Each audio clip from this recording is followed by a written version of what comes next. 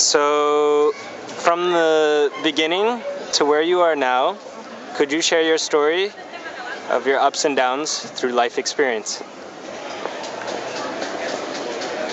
Wow. Okay, in a nutshell, I was born in the US, and my mom is Greek and Hungarian, and my father is Swiss and Dutch.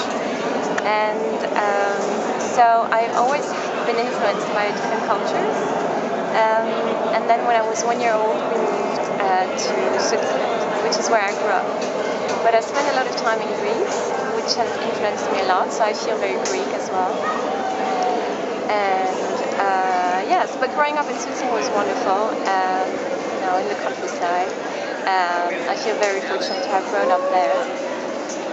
However, as a teenager, I then had an accident, snowboarding in the Swiss Alps, which then really changed my life. And I'm smiling as I'm saying that because, as it turns out, many years later, I found out that it was blessing in disguise.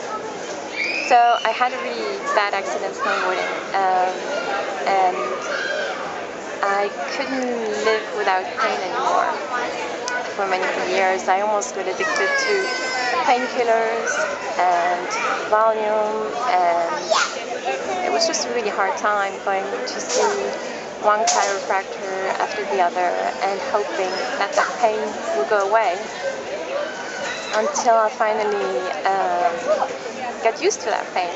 So you do get used to pain, and so yes, I got used to living with that pain, and I stopped going to see chiropractors. I stopped trying to get rid of that pain because I'd given up hope, which is really the worst thing that can happen, I think, to anyone, giving up hope.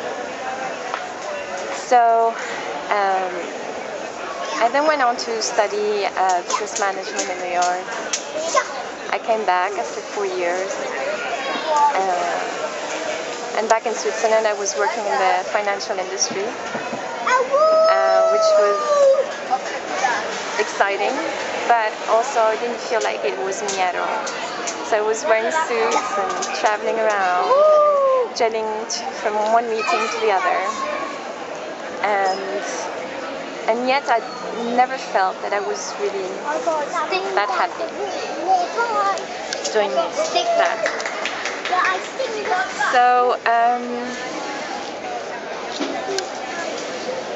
really, love has brought me to London then, years after, and then I was living in West London in Loughborough. And by chance, I discovered this yoga studio just around the corner, which was Shivamukti Yoga.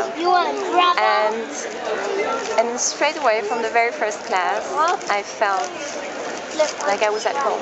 I was connected, and I knew it was right for me. I had to take it really slow though with my back. And then I had yet another accident on a banana boat in Turkey. Which made things worse for my neck and my back. And however, I was really lucky there again because the person who would become my chiropractor and one of my best friends now was there in Turkey with us, and she started treating me straight away. So after we'd rushed off to the hospital and we had x-rays taken, I had a broken rib and I injured my neck again, but she started treating me straight away, and she's treating me to this day. And it is thanks to her that I have found my mobility again in my neck, and also thanks to yoga that I'm building up the strength again in my body and in my mind, and that I've been able to find joy. And so it's been a wonderful journey. Beautiful. What do you stand for in life? Integrity. I find integrity really important, and I find that it's really important to appreciate what you have in life. I feel really lucky, even with everything that I've been through. I feel that I'm really lucky. What's your biggest fear? Missing out on happiness. not enjoying a moment. Cool. Not being in the present moment. In a couple sentence, if all the children in the world were listening to you right now, what would you say to them? Life is a gift. Enjoy every single moment. And be yourself. Do what makes you happy, makes your heart jump, and then you can't be wrong. Beautiful. Thank you.